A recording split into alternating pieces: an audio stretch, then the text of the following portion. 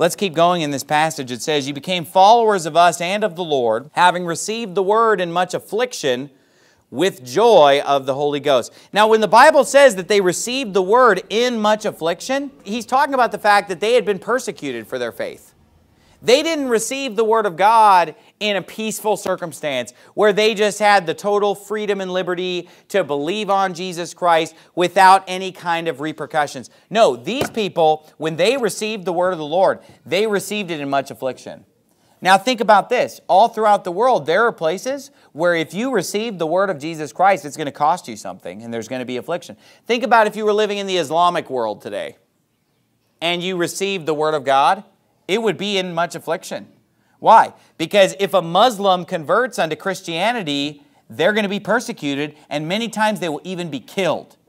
And don't let anyone fool you that Islam is a peaceful religion. It's a lie. All you have to do is open the Quran itself and read about all the violent passages. And all you have to do is look at places where the Muslims are running things, and you will see that there are laws against converting people to Christianity, and there are laws against Muslims converting to Christianity. Oh, if you're a Christian, they'll let you exist in their country, but if you try to convert others, you could be hanged. Or if you are a Muslim who says, hey, I want to convert to Christianity, you can easily be killed.